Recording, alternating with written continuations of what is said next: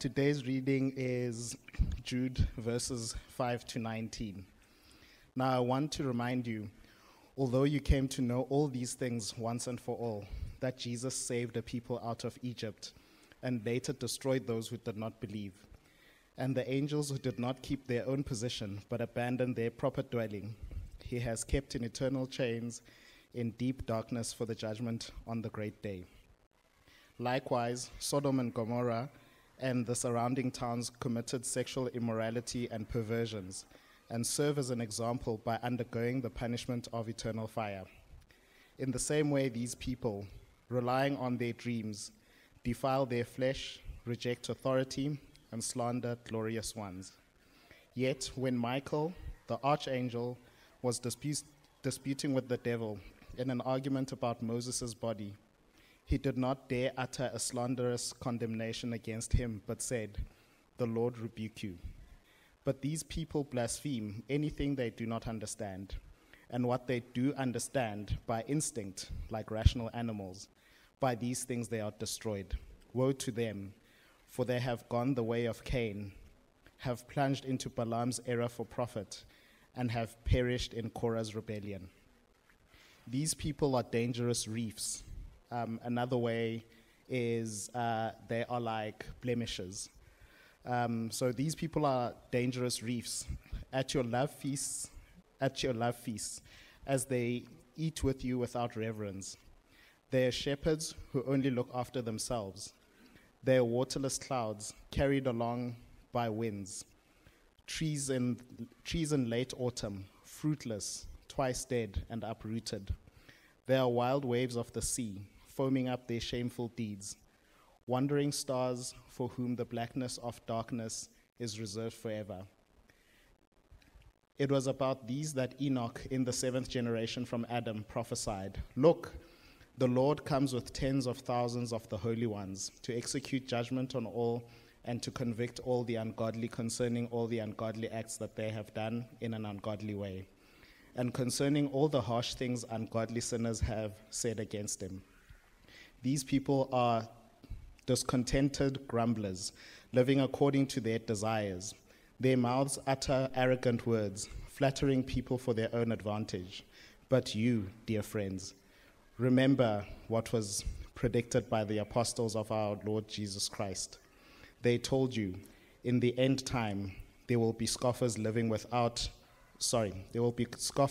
according to their own ungodly desires. These people create divisions and are worldly, not having the Spirit. That is the word of the Lord. Good morning, everyone. If we have not met before, my name is Reino. I have the privilege of serving this church as pastor and also to open up God's word with you this morning. I want to start with some questions. Listen to them. What do you want?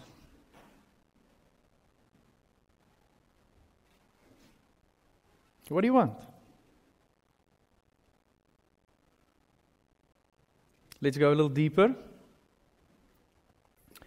What do you ultimately want? What do you ultimately want? And then last question, if I looked at your activity over the last week, will I be able to see this? If I looked at your activity over the last week, will I be able to see this? You can tuck your answers away. We'll circle back to them later. Last week's intro to the book of Jude done by Lesego was great. Please catch up if you missed it. Just a reminder, because I can't rehash everything that he said. It's a letter written by Jude, the half-brother of Jesus. It states what Jude wants to talk about. And then after he states what he wants to talk about, he goes into a preaching mode, right? He explains, he reminds, he exhorts, he encourages, and he warns. It's like a sermon in a letter form. It only takes you 4.5 minutes to read it.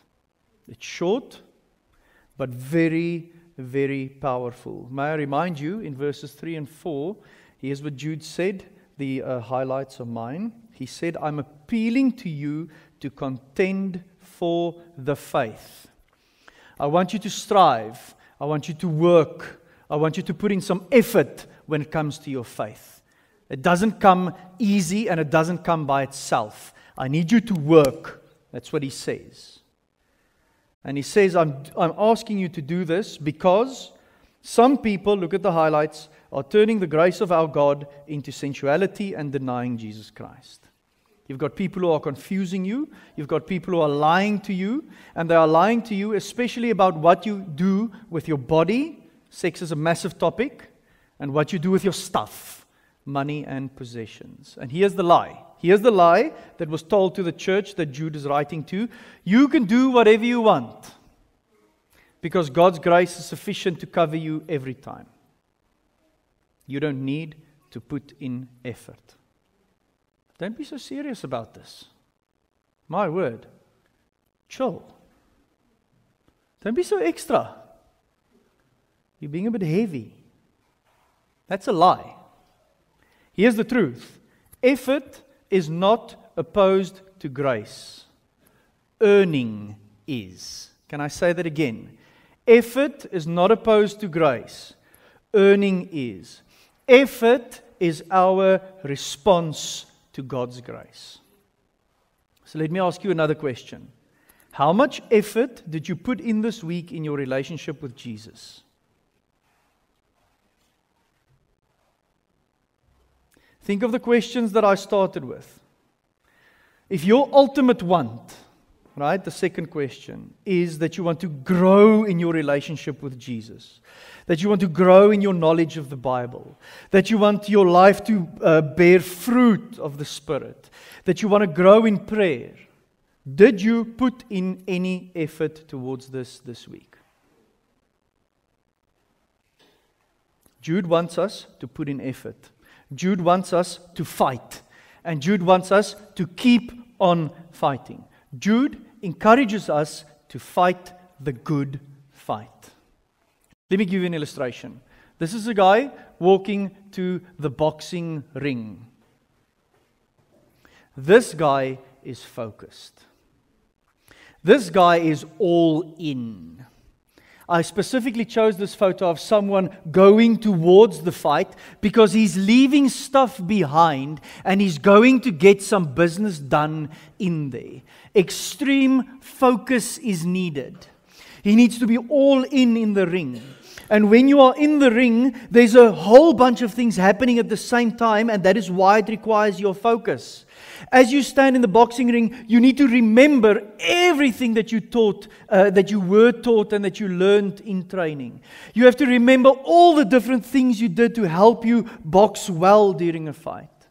Not only do you remember everything that you've learned, you also have to think ahead in the boxing ring, trying to figure out how I will eventually beat my opponent. While you are thinking ahead and remembering, you also have to react to whatever it is that your opponent is throwing at you. And while you remember everything you were taught, while you think ahead about how you're going to beat him, while you react to the shots being thrown at you, you also listen to your coach who's in your corner telling you what to do in the fight. You cannot do that if you don't focus.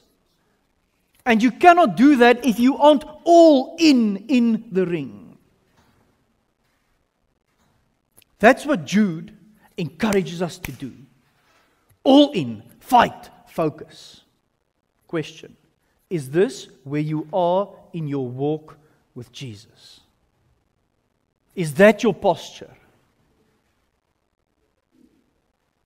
If you're not a believer listening to this sermon, I want you to know that faith in Jesus is an all-in affair. There's no half-baked Christians, at least in the Bible, many of them in this world. But in the Bible, it's either or. You're either in or you're not. And when you're in, you are all in. So how do we fight the good fight? 4 things. All of them start with an R. So I'm in trouble today with my nice little abrasive Afrikaans R here, but let's go. Remember the gospel. Resist the lie. Reject false teaching. Repent regularly. Let's pray. Lord Jesus, we want to fight the good fight. And we want to do it for your glory, for your honor, for your kingdom, for your good news, for your purposes, for your plan, for your name. We know, Lord Jesus, that you called us into this life as your followers. And somehow we forget the gospel. Somehow we believe the lie. Somehow we listen to false teachers. And somehow we find ourselves in a position where we just don't want to repent. Lord Jesus, I want to ask you today to speak to us through this word and to help us so that we don't go astray, but that we'll stay in the fight, focused for you. I want to pray against any distractions that we have at this moment, especially lies festering in our minds and in our hearts. Liberate us from these things, Lord Jesus. Keep us close to you. Let us feel the warmth from the love of your chest as your children. And while we do that, Holy Spirit, we pray that you transform us, do a work in us that only you can do. I pray that in your name, Lord Jesus. Amen. Okay, so I said 4 things. You'll see all 4 of these play in every section of the letter. Okay? Now, important note here. Jude is not confronting people who are not confessing Christians. This is really important. Jude is not talking to people who do not believe. Jude is also not talking to people who are currently struggling through their faith, who believe and who wants to believe but are really struggling. Jude is confronting people, listen to this, who are false in their teaching and in their conduct. That's it. So you're either not talking the truth or you're not living the truth. And those are the people that Jude is confronting. So let's look at verses 5 to 10. Okay, it'll be up on the screen. And I added some info in here for you to keep track, because I don't know how many of you had that experience while Muzi was reading, but this is a really difficult, it's a difficult letter. And it's packed and it's really, really dense. So let's take it section by section. Now, to help his readers, this is Jude now, resist the influence of false teachers, Jude reminds them that their initial instruction by the apostles, when they got converted and when they got baptized, included teaching about God's judgment, right? And God's judgment on disbelief and disobedience. So that's where he starts. Now let me show you the highlights in this portion of Scripture. Jude recalls a story in Numbers chapter 14. And that story was that after they were saved out of Egypt, they were later destroyed for not believing. He also recalls the story in Genesis 6 of angels not keeping their own position, but abandoning their proper dwelling. He recalls the story of Sodom and Gomorrah that we find in Genesis chapter 19. He recalls a story that none of you have ever read about in the Bible, because it's not written in the Bible. It's written in a book called the Testament of Moses. I don't know how many of you Bible nerds caught that. Like when you read Jude and you get to chapter 9, verse 9, and you read about Michael the archangel disputing with the devil, any Bible nerd should go, I've never read the story. Because it's actually not in the Bible. It comes from the Testament of Moses. Okay? So he recalls that story. And in all of it, here's what he says in the middle. They were not relying on the law anymore. They were relying on their dreams, on their own ideas, on their own interpretations. They strayed from the truth. They strayed from what they knew and were taught. And what happened to them? Look at verse 10. They were destroyed. That's, in a summary, what this portion is all about. So Jude says, do you remember your story? Jude says to them, you've heard these stories before. Jude says to them, listen to this, truth has a story. Truth has a history. Truth comes from somewhere. Truth is not your truth. It is the truth. Do you get that? I hear people say, I will speak my truth. There is no such thing. There's only the truth, and it comes from somewhere. And that's from God Himself. And Jesus says, I am the truth. So truth is to be found in Him. The point of verses 5 to 10 is that these people, right, these 4 instances, forgot the truth. They didn't listen. And it ended poorly for them. Look at verse 10. Eventually, they were destroyed. Let me use an illustration. Many people text and drive. I just want to say that I never do it. And I also just want to say that I just lied to you because I just can't resist it. I got you there for a second. Can you imagine if you picked up your phone while driving and it could say to you, warning, warning, you could possibly be either taking your own life or someone else's life now. Last year in the Republic of South Africa, so many traffic accidents were caused by texting and driving. So many people died because of texting and driving. Do not text and drive. I shall now go silent. Can you imagine if your phone said that to you? Like, that would be a phenomenal warning. And most of us would probably listen to the warning because it would be a new function and it would jolt us into clarity or realization that I should not be doing this. Okay? Think about smoking. Every packet of cigarettes has a warning on it. This will kill you. Every bottle of drink has a warning on it. Do not abuse this. It's going to end poorly. Do you think people listen to it? Why? Because we have the ability to become numb to warnings. Because we've had these warnings for a long time. It's been on cigarettes for years.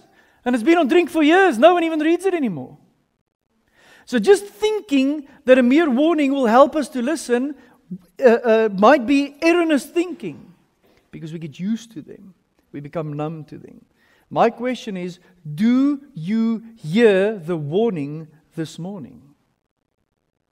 And accidentally that just rhymed. And it sounded really cool.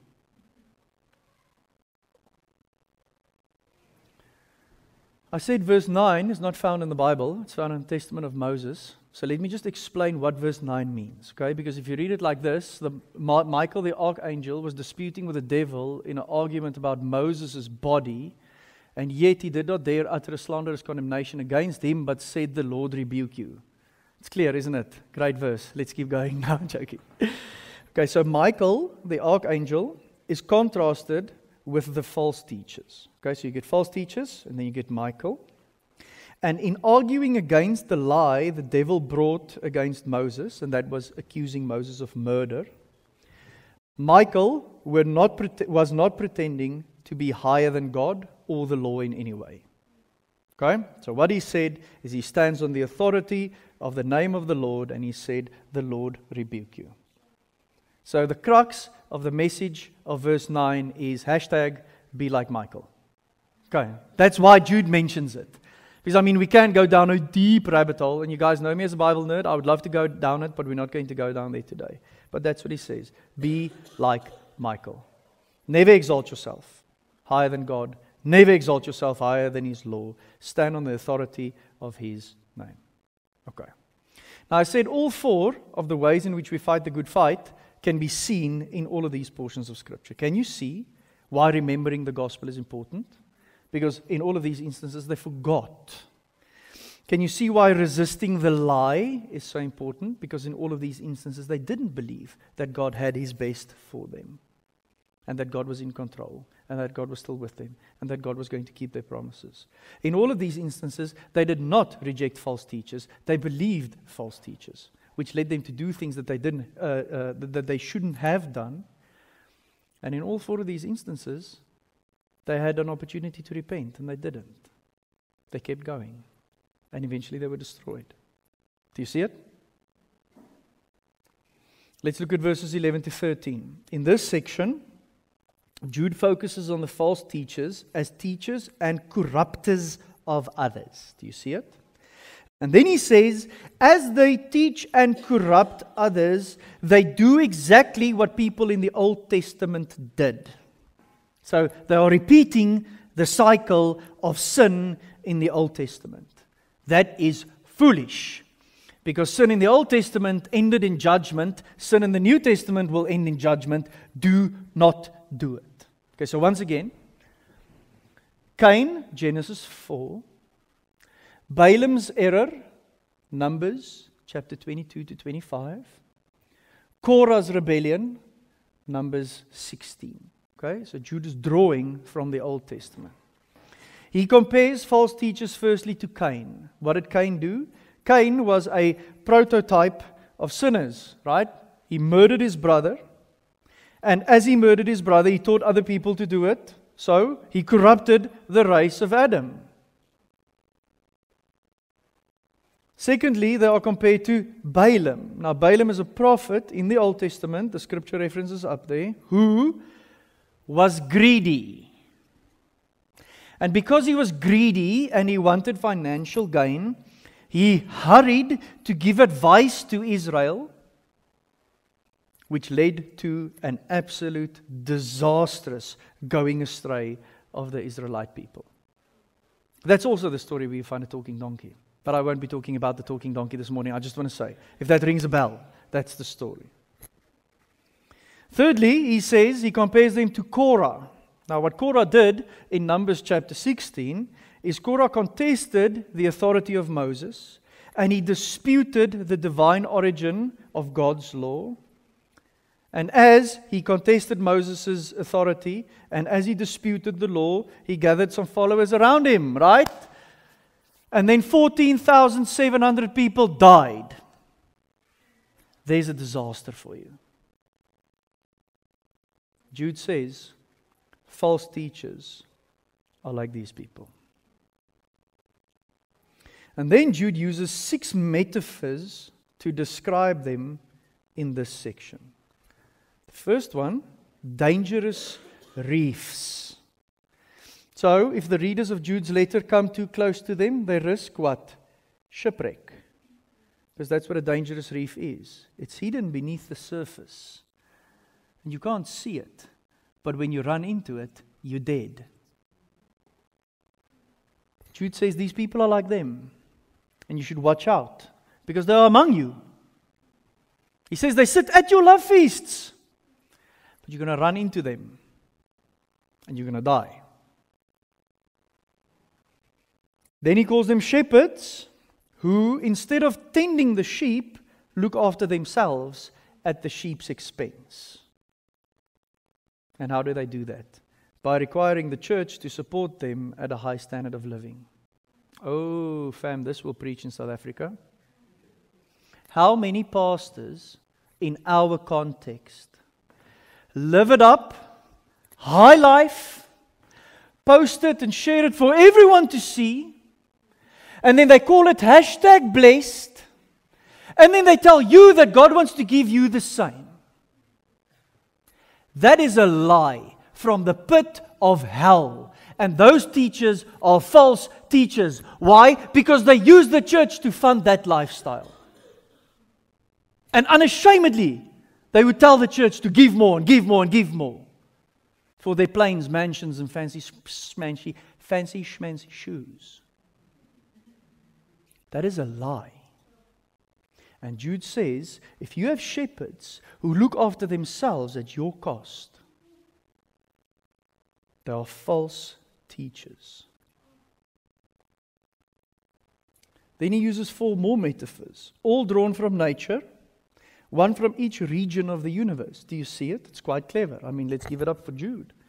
He talks about the air, talks about the earth, talks about water, talks about the heavens. And each example that he uses, or each metaphor that he uses, is a metaphor of nature failing to follow the laws that was ordained for her. Do you see it? So, in this lawlessness of nature, Jude sees pictures of the lawlessness of the false teachers of the last days. Here's what Jude says. The evidence is out there. If you don't follow the script, if you don't follow God's design, if you don't follow the laws that He laid down, it's going to end poorly. Because those are the metaphors that He uses. So from clouds to trees, fruitless, twice dead, uprooted, wild waves, wandering stars, all examples of created things not following God's will. And what Jude calls the people's attention to is the evidence is out there. Open your eyes, see what disaster can come from it, and then stay in your lane. It's really not that difficult, fam. Any parent in the house would tell you that when they tell their kids, this is what you need to do now, it is because this parent knows that that's what's best for the kid. And you know when it goes well in your house? Is when your kids obey. Because then everyone wins. Do you know how it goes poorly in your house? Is if your kid somehow goes into Korah's rebellion and they just don't want to do what you tell them to do. I mean, I'm mentioning families and parenting now because it's something that we feel in our own bodies. Like we see it daily. Even if you don't have your own family, you see it from others. So the first of these two nature images, the clouds, they fail to give rain. The trees, they fail to provide fruit. They make the same point. Check this, and that is, despite the claims that the false teachers make about the so-called value of their teaching, the false teachers are of no benefit to the church at all. Do you see that? Great teaching. And they can tell you how important this teaching is. It'll bear no fruit. It'll go nowhere. It's of no benefit to the church. And then, in the other example about the waves, just like the turbulent sea throws up filth on the shore, these false teachers actually have a harmful effect on the church. They make the church dirty. Why? Because they corrupt those who come under their influence. And finally, as they are compared to the stars which go astray from God's ordained courses, it's all about misleading those who look to them for guidance. Have you guys ever heard of the Southern Cross and other things in the stars that we can use for navigation and leading? What Jude says is, in the same way that we need that stuff to stay in the same place so that we can get direction, false teachers mislead you and they misguide you as if the stars would be moving. Do you see it? That's what he says. Now, fam, many of Jude's readers definitely found the false teachers impressive and persuasive. They did. That's why they listened to them. And part of Jude's task is to shift the imagination of his people so that they can see the false teachers in a whole new light. Can you see that? That's why he uses all this rich imagery. Okay, so how do we fight this? Well, we fight this in the 4 ways that we mentioned. Remembering the gospel, resisting the lie, rejecting false teaching, and repenting. Okay, let's look at verse 14 to 16. So, Jude quotes from another source outside of the Bible, from the book of Enoch. It was a respected book. It was a well-known book. In today's language, we call it an apocryphal. We call it an apocryphal book. A book that's important for our faith, but it's not in the canon of the Bible. It's not in the selection or the range of the books of the Bible. Now, in quoting Enoch, this is probably, I think, Jude's key text in this whole commentary, explanation, and sermon and exhortation that he's currently preaching. Why? Because it speaks of the coming of the Lord Jesus to judge the wicked. It's one of Jude's main points. Jesus Christ, our Lord, will come and he will judge the wicked. And then he says, in an emphatic way, what these wicked people do. And that is the repetition of the word ungodly. Do you see how many times? I mean, I highlighted them for you. Ungodly, ungodly, ungodly, and ungodly. Like you don't have to guess who God's judgment is for. Those who indulge in ungodly conduct, as the false teachers do, are those on whom judgment will fall. Can you see why the 4 ways we mentioned, how to fight the good fight, are so important? Think of the questions in the beginning. When I asked you, what do you ultimately want? None of you answered with, what I ultimately want is to fall under the judgment of God. Right? That's not a hashtag life goal for anyone. But Jude says, that's where you'll end up. if you participate in ungodly conduct. Let's look at verses 17 to 19. So, what Jude is doing in 17 to 19 is he's pretty much summarizing what is called the apostles' teaching, right? So, Jesus is discipled, turned apostles, and they were seen as the authoritative teachers in the early church, in that first part of the growth of the church, and also the spread of the church, the spread of the good news. And Jude says, I mean, you won't be able to quote word for word what Jude says from the other apostles' teaching.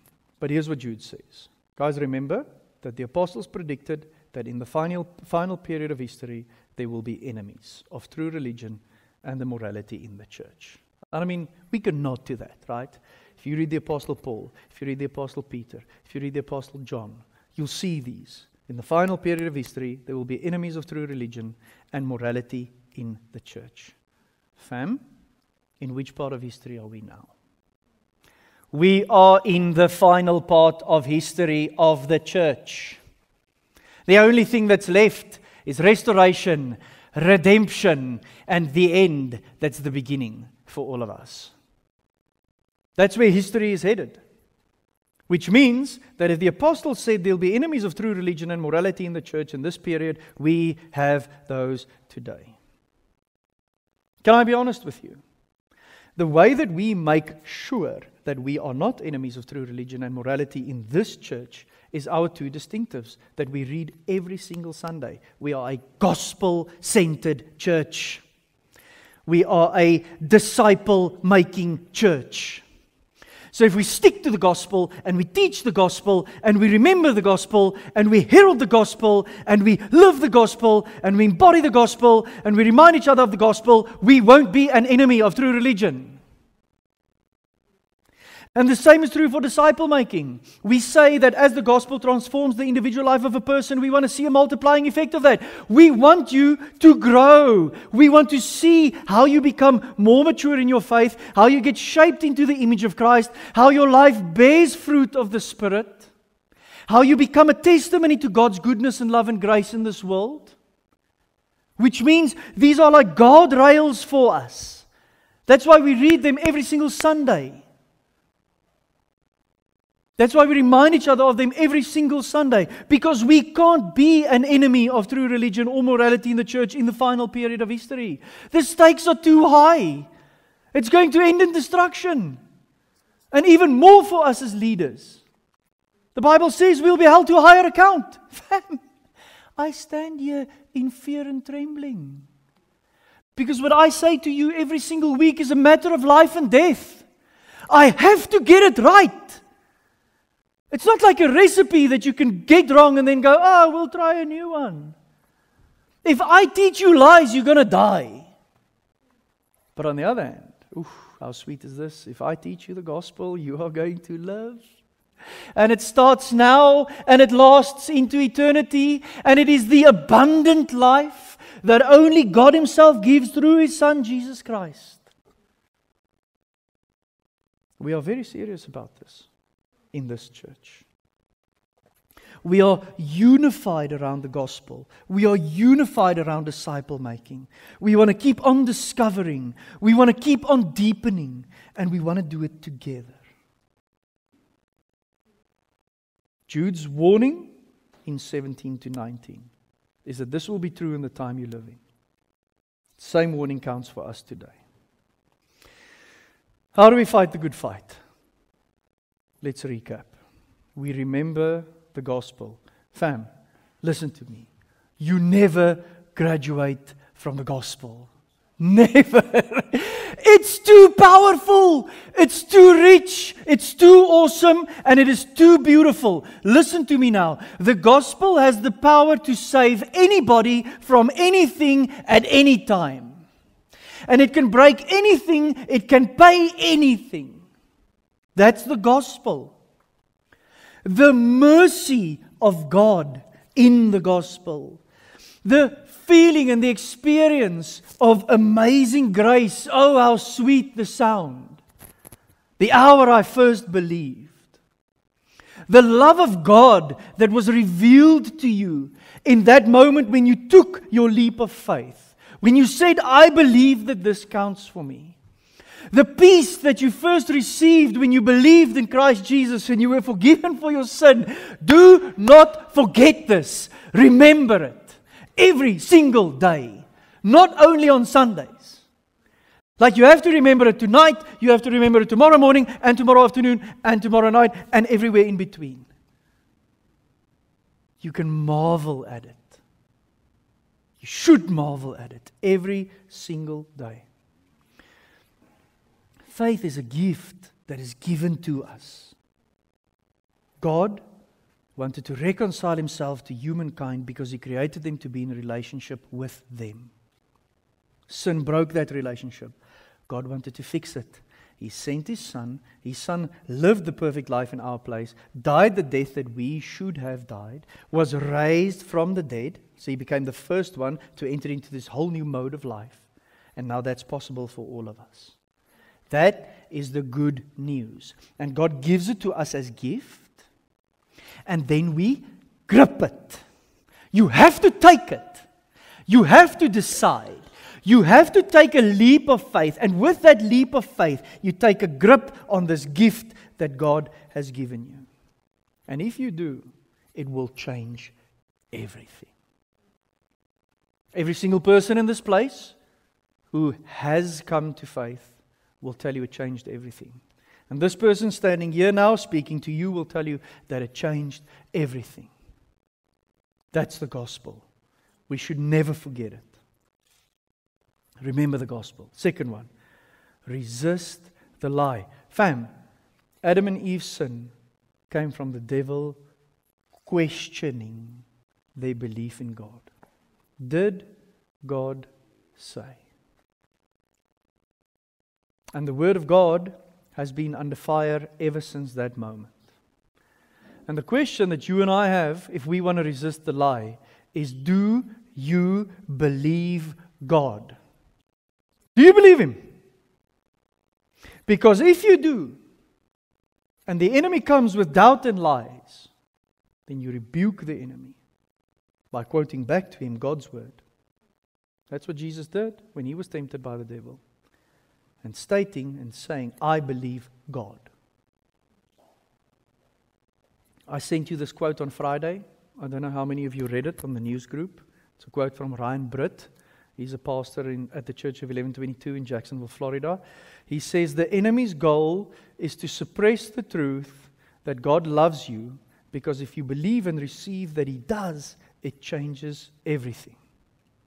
Fam, I love you from God is the loudest with Jesus on the cross. Like, there you go. That's your evidence. Does God really love me? Yes. Look at Jesus on the cross. Will God make good on His promises? Yes. Look at Jesus on the cross. Does God care for me? Yes. Look at Jesus on the cross. Don't be led into the lie. Resist the lie by looking at Jesus on the cross. That's your evidence that He loves you. We should never doubt that. Resist the lie. Reject false teachers. I want to ask you one question. Well, two questions, but it's really one question. Who do you give your ears to? Let me ask it in a more simple form.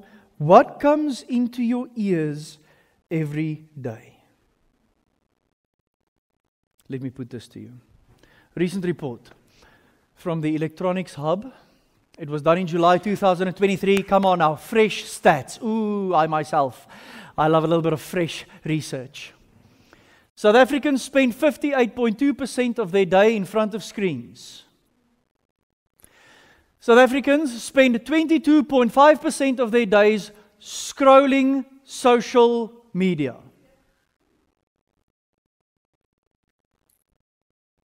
A total of 9 hours and 38 minutes daily on screens. This counts for everything, computers as well. 5 hours and 13 minutes on phones. 3 hours and 44 minutes on social media? 3 hours and 44 minutes on social media. Do you know how long it takes to read Jude? 4.5 minutes. Did you read Jude this week? Because according to the stats, you had a lot of time. And I just put the gaming one in there for the gamers. Okay? They did do research on gaming. You guys know how I feel about social media. I'm not going to put it on the stage and bash it now, because I always bash it. I want to ask you one question. Is this harmful to your walk with Jesus? Listen to my question. Is this harmful to your walk with Jesus? Because that's coming into your ears every single day. You are lending your ears to those people. I'm not saying it's all bad, but I promise you that there are false teachers on there. Last one. Repent regularly. Guys, when you repent, you turn. That's what you do. I'm headed this way. I realize in light of the truth it's the wrong way. And then I turn and I head in the opposite direction. And the opposite direction is always back to the Father, always back to God, always back to His mercy, always back to His love, always back to His forgiveness. Regularly. Did you hear that?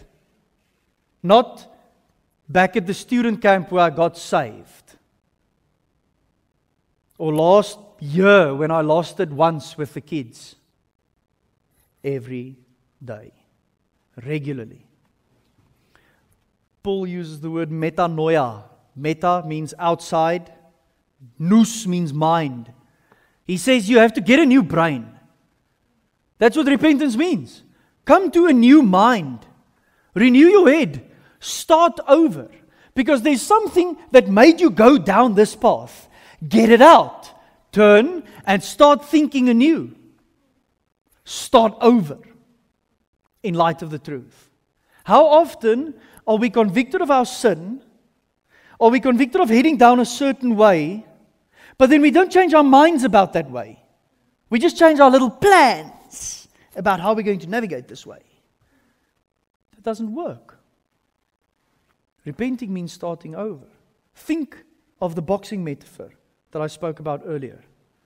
When you stand in the ring and you get thumped on the nose, do you know what that does to you? I actually did boxing once in my life. Well, for a period in my life. Do you know what that does? The moment you get hit on the nose, it calls you into a reset. Because in that moment you realize that what I'm busy with is not helping. Like, I think I'm doing the right thing. I think I'm on the nose, and then you go, okay, wait, start over. Legs, balance, hand, safe, listen, check. Like, you reset to that position the whole time when you box. That's what repentance does. Is you get hit on the nose by sin. That jolts you into reality. You repent from it, and then you start over. How often do we do that? Repenting regularly will keep you humble. Repenting regularly will keep you teachable. Repenting regularly will keep you dependent on God's grace. Repenting regularly will lead to renewal of your soul, your life. We need to repent regularly. Let's pray.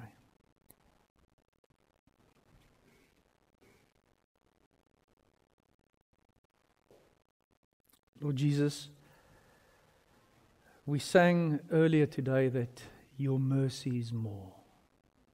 Oh, and how rich the love is that you lavished on us. And how comprehensive and final and complete your forgiveness are for us.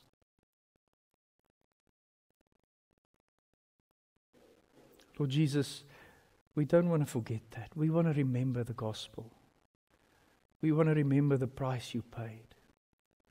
We want to remember the love that you showed to us. And we want to respond to that grace by putting in every effort we possibly can. Lord Jesus, we believe lies, and we admit that. And those lies lead us astray. And somehow, because we find false teachers so persuasive, we don't resist them, we listen to them. And it ends in destruction. Lord Jesus, we don't want to do that. We want to fight the good fight. And therefore, we are willing to repent this morning. Whatever it is that you awaken in our hearts now, I pray that we would have the courage to repent from it, to turn from it, to come to a new mind, to start over, to think anew, so that we can find our way back to you.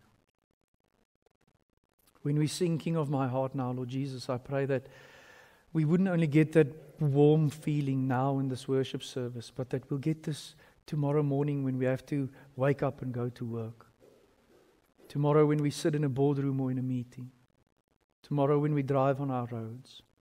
Tomorrow when the power goes off because of load shedding. Tomorrow when people disappoint us and hurt us. Tomorrow when you called us to do something sacrificial for someone or to give generously. Tomorrow when your Spirit asks us to obey you and commands us to do what you would have us do.